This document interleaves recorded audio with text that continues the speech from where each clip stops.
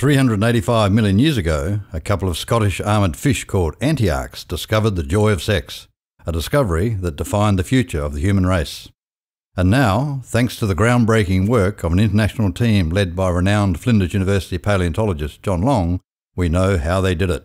I was in Estonia last year and found one small plate that I recognised as a clasper, a male reproductive organ, in a placoderm, and then that led to looking at collections in Europe and North America and in private collections where we found the whole complete perfect specimens that were the key to our new discovery.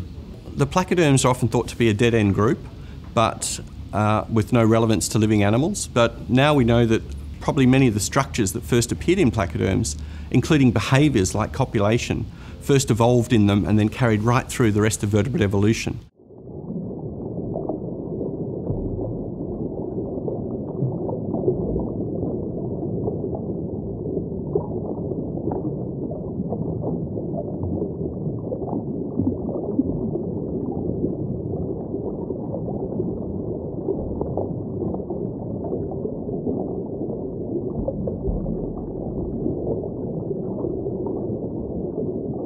This stunning insight into the origins of sex was published in the prestigious journal Nature and announced in Adelaide today.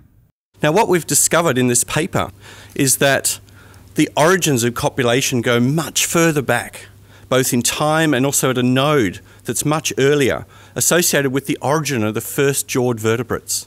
So basically, when these ancient fish called antiarchs first evolved, they were the first creatures to have jaws, the first creatures to have hind-paired limbs called pelvic fins, the first creatures to have multiple plates joining the head to cover the skull.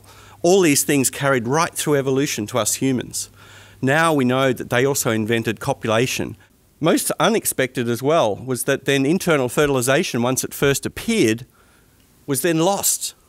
So after placoderms evolved this strange kind of way of reproducing, this method was lost, and then fishes reverted back to spawning in water, the old-fashioned way, and then later in evolution evolved it again in a different way.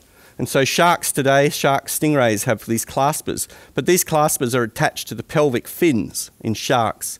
In placoderms, they weren't. They were developed like an extra pair of legs.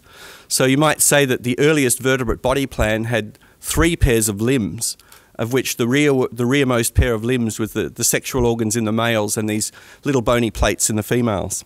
We often think of fossils as just being relevant to understanding skeletons and structure of animals, you know, the skeletal evolution of one group of animals to the other.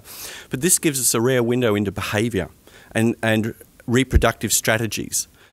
And it's the first time in evolution we get vertebrate speciation on such a grand scale. And it must be due to their reproductive strategy. We don't see any other way that would have made them so successful.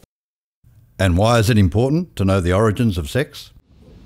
Well, you know, why do we study paleontology at all? It's really important to know philosophically where we've come from as a species and where our origins began.